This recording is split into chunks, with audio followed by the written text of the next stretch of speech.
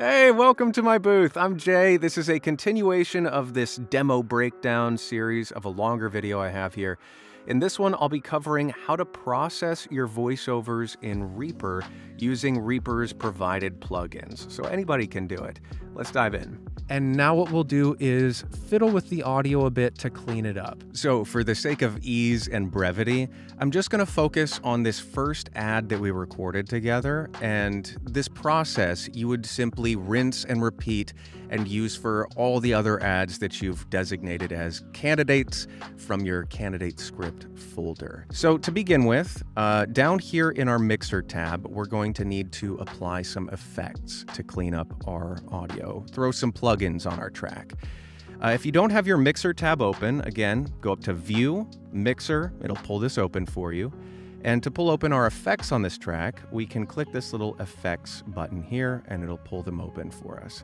If you don't like that button for some reason, it's also up here on your track and you can click that same button and it will pull it up. These two plugins here are paid plugins that I use because I like them. They work well for me, but I'm going to use, for the sake of this video, the Reaper pre-supplied built-in plugins so that anybody can use it. And so what I'm going to do is remove these, but for the sake of my sanity, being a individual with misophonia, so I don't have to listen to my own mouth clicks, I'm going to keep the D clicker on here. If you're interested, I really do recommend getting the Isotope RX Repair Suite. So to throw some plugins and effects here, we're going to go down to our FX browser. If that's not visible to you, again, go View, FX browser, and you're on your way. Cocos is the tab we want. That's the Reaper built-in plugins. Cocos is the company that develops Reaper. And I have other videos going into greater depth on how I process my audio and how to use each of these different plugins in more depth. So I'll sort of do a survey and briefly talk through the settings, and if you're confused or want to go deeper, check out those other videos here on my channel. So to begin with, I'm going to apply a gate. This is here just to make my life a little bit easier, tame down the room tone a little bit, and make things sound just generally cleaner. So I know from previous settings that for me, here in my booth, a threshold, which is when the gate is deciding to either open or close at whatever loudness we decide, that about -42 to -45 is good for me and my booth and the way I talk. So we'll check in here and see if that setting works for us. These kids are the pickiest eaters. I'm worried my little ones aren't getting the vitamins in their diet that they need. Great. So the threshold looks like it's fairly solid. The next is the pre-open. What that does is it looks down the road and says, there's some sound coming in about however long we set this. So it can be 100 milliseconds, 1 millisecond, no milliseconds. And it will open the gate preemptively before the sound even gets to us. This you can use or not. It's up to you and how you like the sound. It can be helpful to play around with this. Attack is how quickly the gate opens. So either if we have determined a pre-opening spot or just when the sound hits us, this is how quickly the gate will swing open. For voiceover, usually pretty fast is good because for speech, we just start talking and all of a sudden there's sound. We don't usually glide into full volume. Hold is when the gates open and your audio gets quieter than your threshold, it will hold the door open, hold the gate open for however long you set. The value here is you can prevent yourself from either cutting off the ends of your sentences, or if there's a momentary dip in the middle of your talking where you do suddenly get quieter than your threshold, the gate will remain open and you won't end up with pumping artifacts. As an example, if I make my threshold a little too high and I play during this and I don't have a hold and I don't have a very fast release, which is how quickly the door will shut, the gate will shut, you may get some artifacts like this. My doctor recommended VitaFun Children, where the gate's opening and closing, fluttering a fair amount. That's bad. So we're going to lower our threshold again, and the hold will help us to not get that sort of pumping artifact. The release, once the gate starts to close, this is how quickly it closes. A fast release, we're slamming the door shut. A slow release, the door is gently closing. I've found that for me and my voice and speech patterns, around 200 milliseconds to 250 milliseconds is pretty good. I can go slow or faster if I've got a hold on there, and if I don't have a hold, I'll make a longer release. So this is how it sounds when we've got all of our settings dialed in, just the gate. These kids are the pickiest eaters. I'm worried my little ones aren't getting the vitamins in their diet that they need. Great. Next, we're going to add an EQ. This is not to make us sound better, sound like something that we're not, make ourselves really boomy. We're just going to use this to clean up our audio and make ourselves sound more like ourselves. The first and only thing that you really need to do, particularly if you're not terribly comfortable with vocal processing, you'll click on this first band. The type, we want a high-pass filter, and we'll click Enable, and it will look like this. A high-pass filter, it cuts out any frequencies of sound that are below this. So if I go higher, it will cut out all of this and let these frequencies pass through, i.e. the frequencies that are higher than this filter are allowed to pass, hence high-pass. For most voices, anywhere between 70 to 90, if you're a lower registered voice, a typically male presenting voice, 70 to 90 hertz is pretty safe.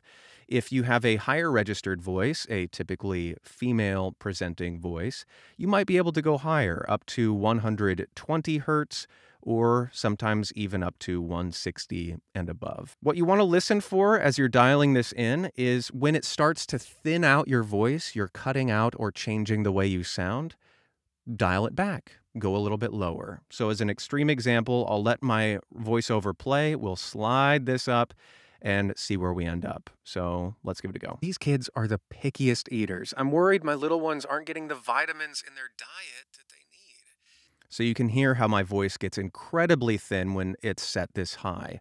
So we'll dial it back down until it feels like it's not really changing the way I sound very much. These kids are the pickiest eaters. I'm worried my little ones aren't getting the vitamins in their diet that they need. I sometimes get away with hiding the occasional carrot. Great. So I'm going to leave it about there and call it a day.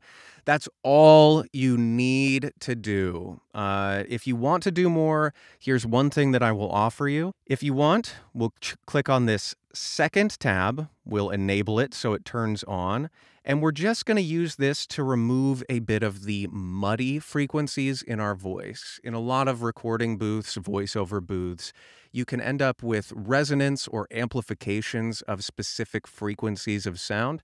All very sciencey. All you really need to know is this. We're going to grab this node, pull it all the way up, make it a really loud.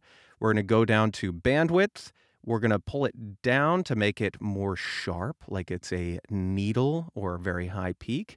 And now what we're going to do is play our audio, sweep back and forth a bit until we find sounds that we don't like. Right now, we're particularly hunting out for anything that sounds really boomy or boxy or something like this. Something that doesn't sound good. Let's give it a go. These kids are the pickiest eaters. I'm worried my little ones aren't getting the vitamins in their diet that they need. I sometimes get away with hiding the occasional carrot in a can.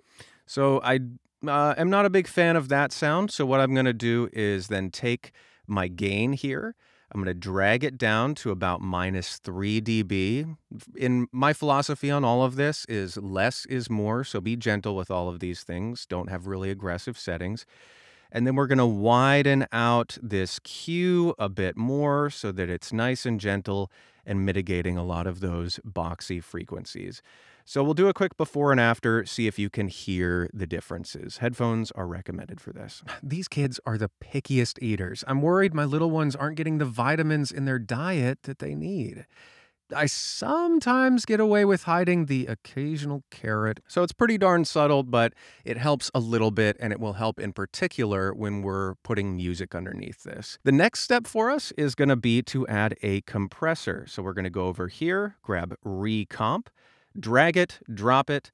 We'll set this back to the default. And the way that the compressor works, if we look at our audio here, it has dynamic range is what it's called. There's loud points right here. There's quiet bits over here. There's exceptionally quiet bits right here. And it's going to reduce the dynamic range so that the louder bits sound about as loud as the quieter bits. The way we set this is we're going to pull the threshold down until we start to see a reduction here in this meter between -1 to -3 on average. And that's just a sort of rule of thumb that you can go off of if you don't want to be really fiddly with these different settings. It will be really important as you go through your different spots to adjust the compressor for each spot individually. The reason why is the dynamic range from spot to spot may change, so you may want to slightly adjust your threshold just so you're not ending up with a louder spot. So maybe you've got a spot that's, hey, come to this car place, and you've got another one that's a little bit quieter, a little bit more subtle.